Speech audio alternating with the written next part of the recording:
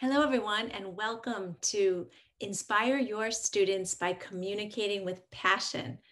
This is a SimuLive session, so I will be available throughout the session to talk to you in the chat. My name is Jessica Haxey, and I am Supervisor of World Languages for New Haven Public Schools in Connecticut. I'm also ACTFL President-elect.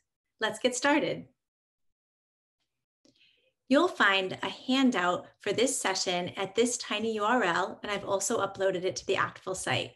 The tiny URL is tinyurl.com/ACTFL-Passion2020.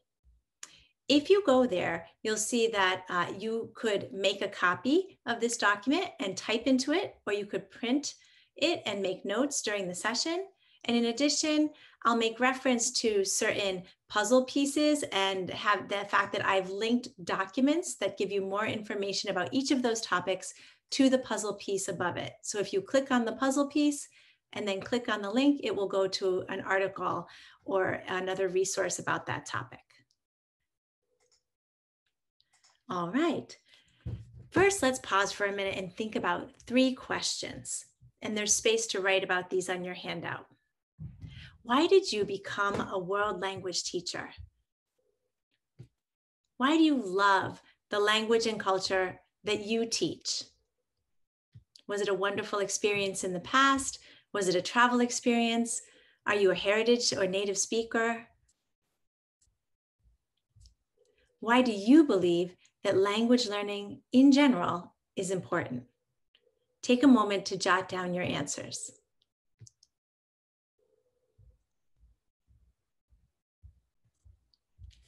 Now let's think about, how do we communicate our passion for our languages and for language learning to our students, so that those things that you've just written down on your paper, how do we communicate that and show that to students every day by the way that we teach? And how do we help students to love this language and language learning in general by what they experience from us and in our classes? Today, I hope to address these 2 questions with you. At this point in the presentation, we would do a live Japanese demonstration class, and I would ask you to pretend you are my students. But unfortunately, we can't be live together today. And I really wish we could, because I do enjoy the interaction of a live session. But since we can't, we'll take a little walk back in time to probably about 15 years ago, when I was teaching a demonstration class in Iowa at the National Foreign Language Resource Center. And these are some elementary students who've had Japanese for about 4 days, and we're doing a unit on the produce stand. And by the end of this unit, they'll be able to talk about their fruits and vegetables and their likes and dislikes, and they do some buying and selling from each other, in which they make requests, ask how much things are, ask to buy things, thank each other. This lesson that you're about to see is actually just a science context lesson in which I'm trying to give them many more opportunities to hear the fruit and vegetable words in an interesting context. So while the context is the science of sinking or floating, whether these fruits and vegetables sink or float, we don't really get into the actual science behind it, which is actually pretty complicated. But what I'm doing is using it as another context for them to hear the words, the vocabulary that we're working on, and for them to hear me speaking all in the target language in a context that has a lot of meaning for them. While you watch this lesson, what I'd like you to look for is, what about the way I'm teaching or the things that I do communicates to students that I am passionate about Japanese and about their language learning. One note, at one point, I move a little bit to the side of the screen because I'm getting a bar of soap, a metal peeler, and a scrubber brush. And these are the things that I pretend to wash the fruit with, but those are also the things that I use to introduce the terms sink and float, because the soap floats, the peeler sinks, and then the scrubber brush floats a little bit. So let's watch a little bit of this together, and you have a spot in your handout to take notes. This I'm sure, as it did for me, you will find it makes you a little bit sad in thinking about what it's like when you can be in close quarters with students. But we will continue throughout this presentation to talk about how important all of these things are, even in this time of remote teaching or hybrid teaching that I know a lot of us are involved in. Let's take a look.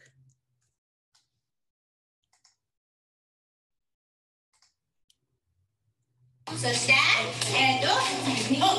オレンジもあるね。好き？私大好きでオレンジ。じゃあ。でもちょっとね。なんか洗わないといけないねこれ。洗わないとこれがなんか。ちょっとね。洗いたい。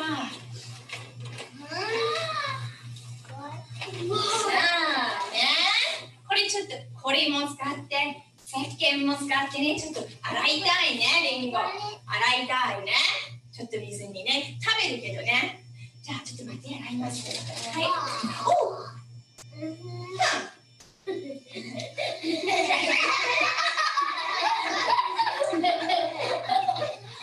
石鹸は浮くね浮くよね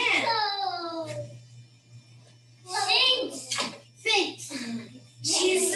ほら、浮く。沈む。石鹸は浮く。ね。ピーラーは沈む。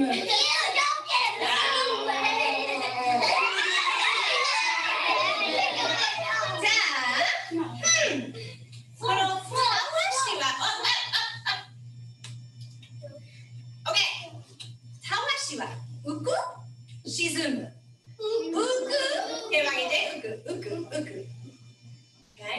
沈む浮くだと思う浮くじゃあ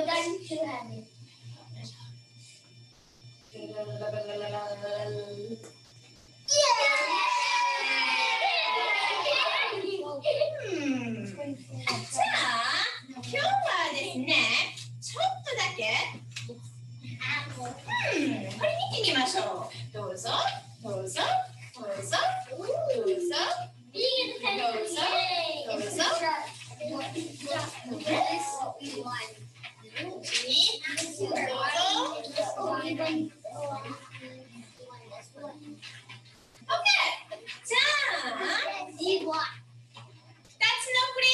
チョイスがあるクレヨン。チョイスがあるよ。緑のクレヨン、黒いクレヨン。はい、緑、黒い。緑。じゃあ、どっちがいい？緑、黒い。緑、ごめん。緑、黒い。黒い。はい。緑、黒い。緑。はい。あそこに座って。はい。緑、黒い。緑。はい。緑、黒い。黒い。はい。緑、黒い。緑。はい。緑、黒い。緑。はい。緑、黒い。緑。はい。緑、黒い。黒い。はい、セールさん。緑、ごめん。緑、黒い。黒い。どうぞ。はい。緑、黒い。黒い。OK。これ緑、黒い。緑、どうぞ。はい。OK。ちょっと待って。緑、黒い。はい。緑、黒い。緑。はい。緑、黒い。緑。OK。いいですか？ジェシカ先生は緑。OK。これ見てみましょう。ねえ。じゃあ、石鹸はこれはもうやったけど、これはゲスしてないからこれ書かないで、石鹸は浮く沈む。石鹸。浮く。だからこう書きましょう。浮く。浮く。ね。そして、ピーラーは浮く沈む。沈む。これが結果ね。沈む。で、たわし。たわしは浮く。沈む。浮くよね。浮く。OK。今からちょっとゲスしてみましょう。一番最初はなし。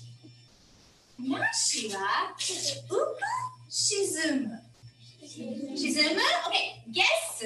待って。ゲスしてるときに、これがゲスのところ。だから、沈むだと思ったらここに書いてください。OK。ここに書いてください、今から。OK。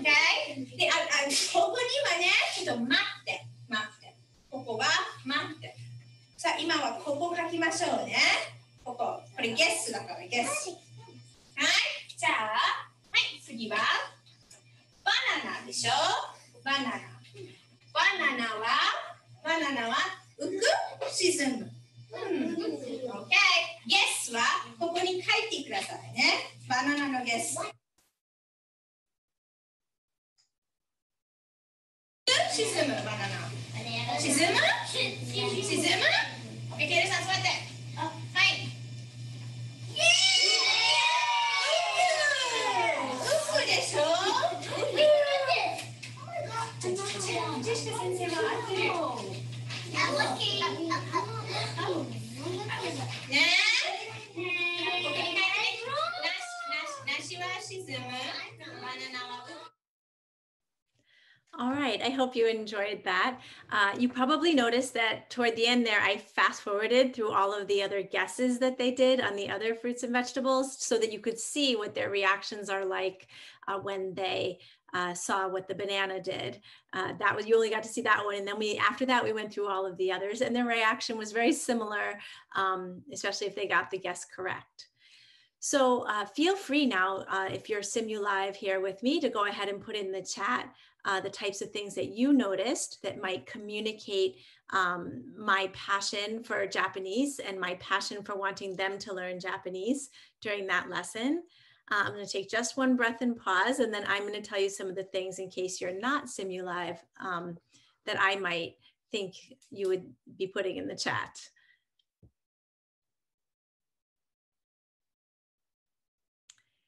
So some of the things that I noticed when I watched that and is that, the lesson moves at a fairly quick pace. So I had everything ready to go. I mean, it was a demonstration lesson, so I knew people were watching and it was being filmed. So that's not necessarily how perfectly everything goes every day, but everything was ready to go. I had the handouts ready. I had the water ready. I had everything there. I had a towel there so that there was no lag time. And for students to, get off task or feel that this wasn't just the most important thing I was doing at that moment. You may have also noticed that I used humor quite a bit. I use my face a lot. I make a lot of faces. At one point, the students thought it was funny that they got a little bit wet in the front when I picked up the water. And so I flung my fingers on them because I happened to hear the students say that. And once I did that, everyone really got engaged and laughed. So I try to be very present and like 100% there with the students so that I can hear little comments like that and respond to them. And that's really my sort of me trying to be sort of my authentic self with them. It was also a fairly authentic context, even though, sinking and floating things is not an everyday thing that might happen. And certainly the words sink and float are not words that I was expecting them to remember. I did try to make it somewhat in a context in that I pretended I was washing the apple and that was the reason that I needed to start. And then after that, though, something where you're doing predicting and finding out the answer is certainly something you can do in language classes, whether it be in Kahoot online or whether it be some kind of fun PowerPoint game or Jeopardy game that you're playing. And also in an elementary setting, a sink or float lesson would be, and a predicting and hypothesizing type thing would be quite appropriate. I also try to be very nurturing with the way I interact with students. So every single student could hear me give the choice. Do you want green crayon or black crayon? I said it every single time so everyone could answer, and no one felt as if they had to remember what I'd said a few minutes ago. I do a lot of modeling with the clipboard and with my gestures so that everyone can feel successful and sort of nurtured and coached through the language learning. And I do try to teach with somewhat of an intensity where they really feel that I'm in moving us forward and in that moment, and that everything we're doing right now is important. So those are some of the things that we're going to talk about today. And these are the things that I think communicate to students your passion and excite them to the extent that it engenders passion in them. So, of course, in order to remember these things, we're going to use PASSION as our acronym. So let's talk about what the acronym stands for now. Oh, or is it mnemonic? Maybe it's mnemonic. We're going to talk about what it stands for now, and then we'll go back and talk about each one by one. So P is for pace, A is for authenticity, S is for self-awareness, the other S is for self-care, I is for intensity, O is for openness, N is for nurturing, and then there's one more big puzzle piece that goes right in the middle. And I'm not going to tell you what that stands for yet, but as we go throughout the presentation, I'd like you to think about it and think about what that puzzle piece might be. You can do some predicting, and like the banana sinking or floating, we'll show you the answer at the end. And to me, these are the pieces of the puzzle that make up the heart that is our passion and how to inspire our students with your passion. Well, let's begin with P for pace. So for each of these, we'll talk about what it is and why it's important. Pace to me means that you are well planned. You have your materials ready to go. They're at your fingertips so that you can maintain a fairly quick pace of class. And I know that that's difficult, especially now with technology and what technology can do to the best laid plans. However, as much as you can, the faster you move, the more engaged they stay. Even if you just think about students nowadays, they sit at home watching TikToks, which are really like 5 to 10 second videos. So their brains are wired for quick movement from thing to thing to thing to thing to thing. And when we slow way down, even though they do need some slow time, that's when their brains start to think about other things. So when we have pace, we teach with a sort of urgency, like, oh, and this, and this, and this.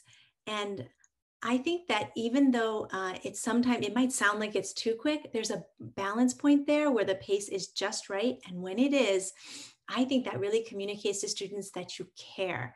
It's like I care about this enough that we got to keep rolling, guys. We cannot get distracted. We cannot get off topic. It shows them that you think that this is important. What we're doing right now is important, and we need to move on to the next thing because there's so much for you to learn. Now, of course, I'm not saying that you wouldn't stop and scaffold and do all the things you need to do to make students feel comfortable.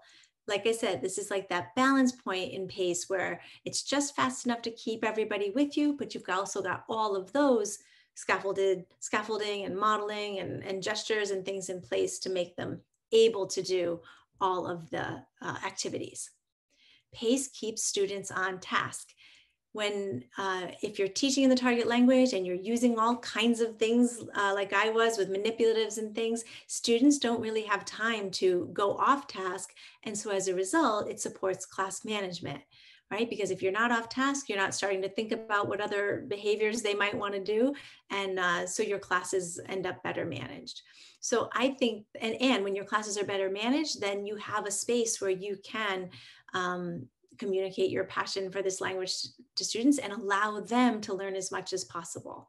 So pace is the first part of our passion. Next is A for authenticity. Now, authenticity, firstly, let's talk about how it means just being real and genuine and your true self with the kids and in front of the class. Why is this important? Because as you know, students, children recognize fake from a mile away. You know this even when you're not feeling well, even the tiniest bit, and you think, oh, I'm just going to make it through this class. Kids have some kind of a sixth sense and they can tell, and that might be the class where they choose to act up a little bit, right? So they really know when you're being fake, even if it's for a good reason, but certainly when you don't genuinely care about what you're doing, or if you don't genuinely love the activity that you are giving to them, they're going to be able to tell. So you need to be real and genuine with the activities you choose to do, with how you talk to them, and they really appreciate it, and that starts to build relationships. Now, in world languages, of course, we talk about another type of authenticity, and that's the authenticity of using real world language, right? The language our students want to learn the language that is from the real world. It's about using real world texts, and by that I mean, of course, authentic texts, right? Authentic videos, authentic infographics, authentic posters, authentic meal receipts, anything you can show them that's actually from the real world of today. And finally, representing real world diverse cultures and images in our classes is important. It's an important component of authenticity. We want to show them that that we know that in all of our languages, the real world of today is a diverse place. And even if you teach a language that might not hold a lot of diversity within the target culture, showing them images and videos where people from all over the world that are diverse are interacting with that culture also is important, because it's important for our students to see themselves succeeding in that culture. So the more that you can show diverse images, like for example, make sure when you search for clip art, and when you search for a photo of a home, make sure you don't always show the same type of home, or the same type of clip art. So authenticity, from being real and being genuine yourself, to using authentic real world language, real world texts, and diverse representations, is another key component of helping students to start to feel passionate about both this class, because they start to love you, and this language and culture. They see where it's something more than just an academic subject. And this language is something more than just something you as the teacher made up on the way to school, or something that exists in a textbook. It is something tangible and real with which they can go out into the world and use in their careers and travel, and to make friends, and to talk online when they're playing video games, and to understand anime and other movies they see in the language. That is what they want to use it for. And that's what authenticity in your classrooms starts to show them. PAS. Okay. The first S is self-awareness. And self-awareness is, of course, it's knowing yourself, of course, as it says, right? The way we've always sort of thought of it. And it's knowing your strengths. So what are you good at? Are you good at singing in the class? And if not, it's okay to use a video to have song, things like that, right? It's also knowing your biases. So and investigating that for yourself. So you might not even realize that you have certain biases. And so doing that work where you start to either go to trainings or do readings to start to investigate whether you might be doing things in your class, either it could be anything, how you're instructing, which students you're calling on the most, how you're grading. There might be things influencing you that you don't even know about. And that's another key component of self-awareness. And once you become aware of it in yourself, you can also foster it in students. And this is actually a key part of the intercultural communication can-do statements and intercultural competence. That notion of knowing your own self, unpacking assumptions you might have about others and other cultures, and then being able to cherish your own cultural identity and the cultural identities of those that you are in your classroom, in your community, and out in the world. So why is this important? You'll see my puzzle piece is messed up right now, but we're just going to ignore it because this is technology. because this is the foundation of authenticity. This breeds trust and builds relationships between you and your students and the classroom community. And this is key. Once students feel that trust and relationships with you, if they care about you, then they will care about this language and culture.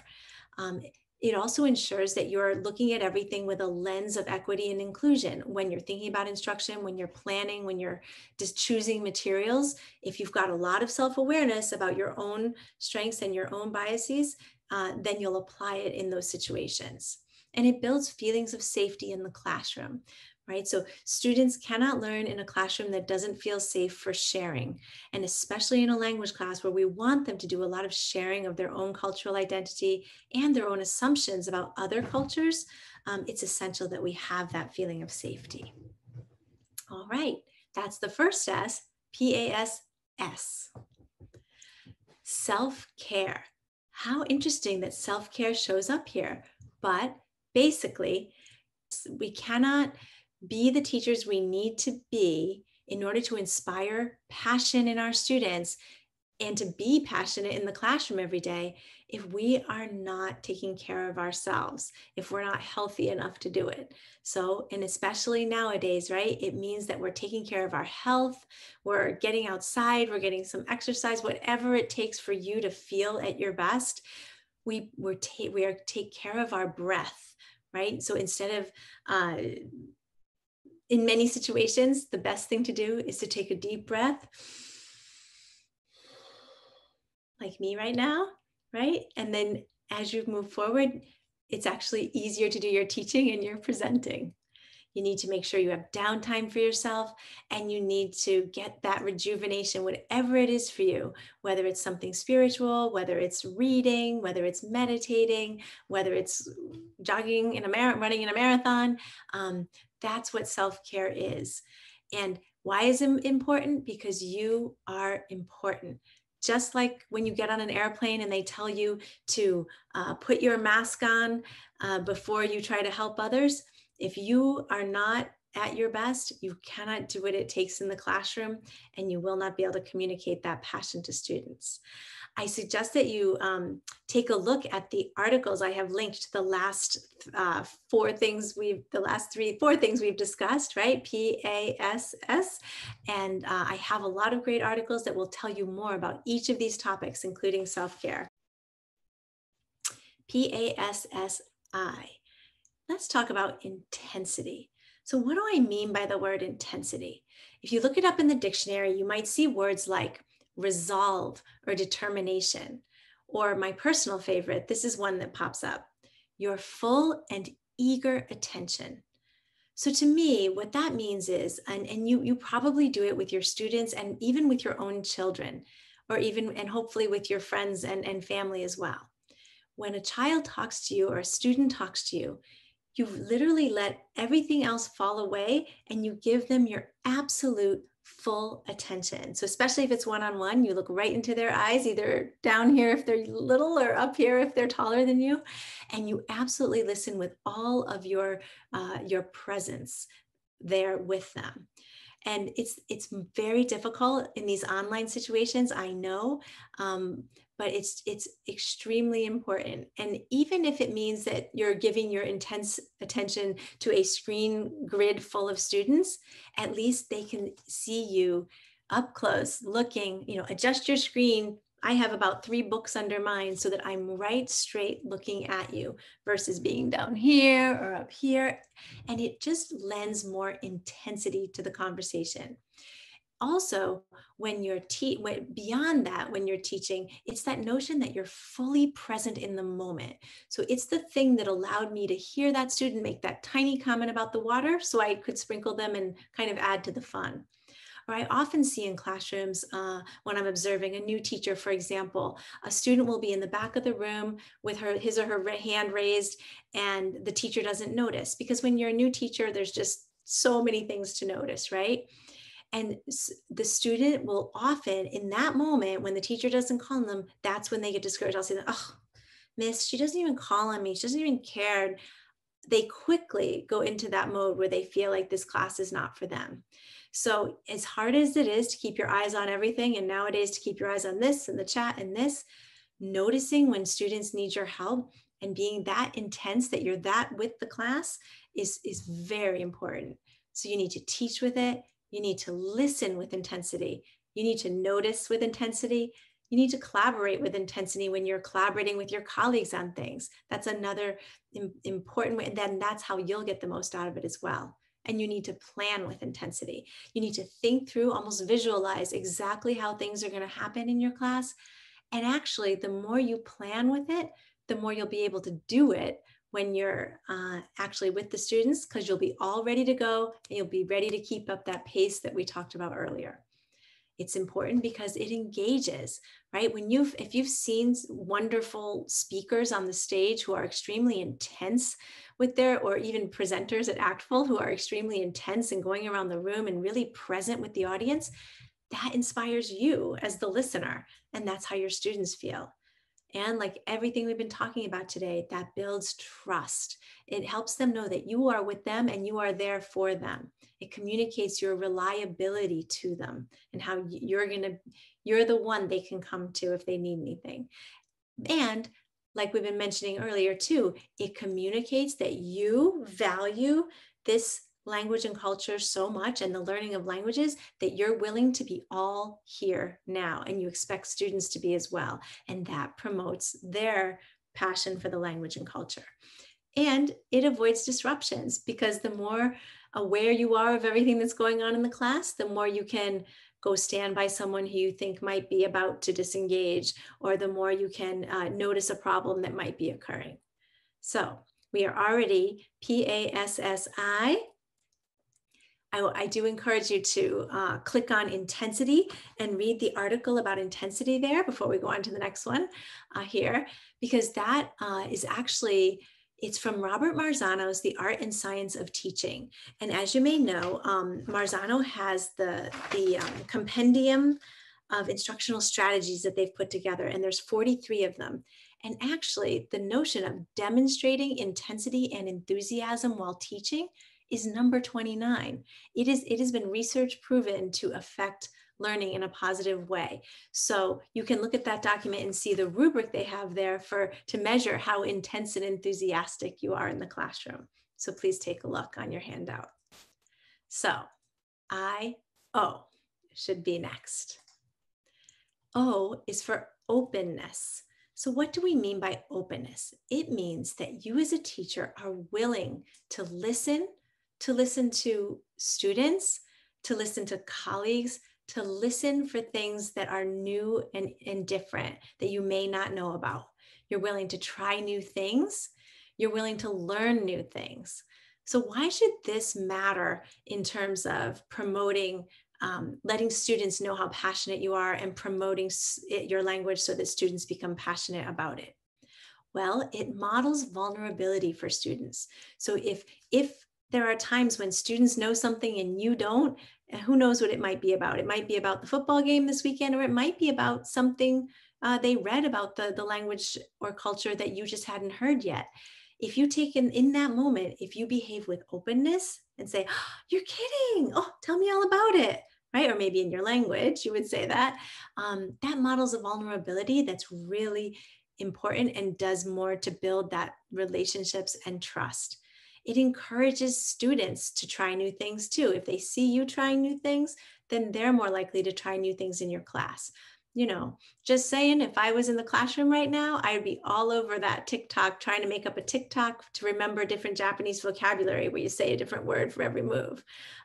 Those are the kinds of things that just crack them up and make them, encourage them to come out of their shell and make mistakes like we want them to make when they're learning languages. And it ensures that you stay current. So if you're open, and I see that because you're at ACTFL, obviously you're open to learning new things and trying new things. And the more we can bring that into all year round by staying current, you can be on Twitter, you can participate in things like LangChat. There's been a number of wonderful virtual conferences this year, and please be involved in your regional and state organizations. those things are the things that ensure that you stay current so that you can serve your students. Okay, I think we're to the last letter. N is for nurturing. So what do I mean by nurturing? Well, of course, we know it from sort of the parenting literature, right? And if you click on the puzzle piece on your handout, you'll see that I have linked an article that is about nurturing parents and nurturing teachers, and they are very related. So what does it mean to think like a parent? Well, it means that in our classrooms, we're not just delivering information to the students. We're not just lecturing them. It's more like we're coaching them. We're supporting them in learning this language. We're the one that's holding them as they try to swim for the first time. Or we're going to throw them the baseball in a little bit softer way so that they don't get hit in the face the first time we try to teach it to them. We're the nurture. We're in that way, we're very much nurturing like parents. And if a student doesn't know how, you saw in my lesson, if they don't know a word, give them a few choices. If they want to be able to speak at the sentence level, but they don't have everything to do it yet, give them a sentence frame or give them a sentence starter, give them a hint if they don't know an answer. It's a way of thinking about teaching that means you always want them to have success. We're not there to make them fail. We're not there if they get a bad grade, we're not there to scold them about it. We're there to say, how can I help you get better? What do you need to, what can I do to support you in this learning? So we scaffold, that means that we're scaffolding. We're thinking about how do I build these experiences so that students can be successful along the way until I take those scaffolds away. And even when the scaffolds are gone, you got to be ready to run back and put them back in so that they can always feel success in the language. That's how students fall in love with it, stay in it, and then have the skills they need to move on to the highest levels when it gets really, really difficult and they're much more on their own. You need to use praise in ways that are constructive and also that are giving. Praise is free for you to give. So feel free to give it as much as you want, whenever you want. And feel free to give it in ways that are also pushing their proficiency, right? So do it in the target language, use a follow-up question with your praise, right? So instead of just saying, good job, say, oh, you said you like mangoes? I like mangoes too. Oh, that's great. Oh, wow, we're the same. That's also a form of praise, is to give them something back to them that shows that you understood and that you appreciate their opinion. Why is this important? Again, it builds trust. It builds comfort in the classroom. It builds, frankly, love. It builds a loving environment in the classroom in which students can fall in love with the language and culture. Because ultimately, how students feel about you is how they feel about learning languages, at least for the year you've got them, right? Or the years you've got them. So I wonder, now that we've talked about PASSION and ended with this particular sentiment, what do you think is this last puzzle piece that's right at the center, that's a large part of communicating passion to your students and building that passion for languages in your students? Maybe the Simulab people want to put an idea in the chat and then I'll show it. Well, it's you. There is nothing more important in that classroom than you. You are the person that for this period of time you have the students absolutely controls the way they're going to feel about this language and culture, and ultimately whether they're going to go on and continue it and whether they're going to fall in love with it. And everything that you do, from your planning to your choice of materials, to your intensity with which you teach, to the pace at which you teach, to how you take care of yourself, to how you foster self-awareness in yourself and in your students, all of that, how you nurture them, is all about you. You are important. And so I do hope that you'll take care of you at all times. You inspire, you engage, you encourage. You are the reason that they will love learning languages. And I'd like to come to the end of our session here with this quote. This is by Maya Angelou. As some of you may know, she spoke at ACTFL a number of years ago, and I was lucky enough to see her. And her voice was so one of a kind and spectacular that I don't think I can do it justice. So I'm going to move myself over here, and we'll just be quiet for a second and read it together.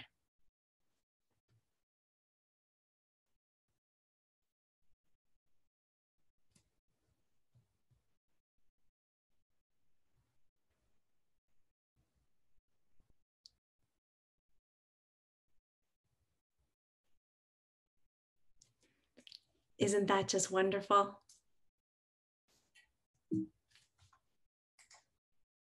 So I encourage you to return to the questions that we started at the beginning with. Why did you become a language teacher? Why do you love the language and culture you teach? Why do you believe language learning is important?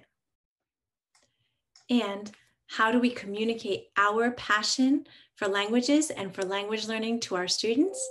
And how do we help students to love this language and language learning in general? And I hope that today you have decided that some of the ways that we can do that are with pace, authenticity, self-awareness, self-care, intensity, openness, nurturing, and most importantly, you. It's been a pleasure to be with you. And now I will leave time for the live chat feature. And if you're SimuLive, you can join us there. And if you're not live, I'd like to say thank you. And I hope to see you soon or on Twitter. And please stay safe, stay well, take care of yourselves. And I'm hoping we can see each other in person next year.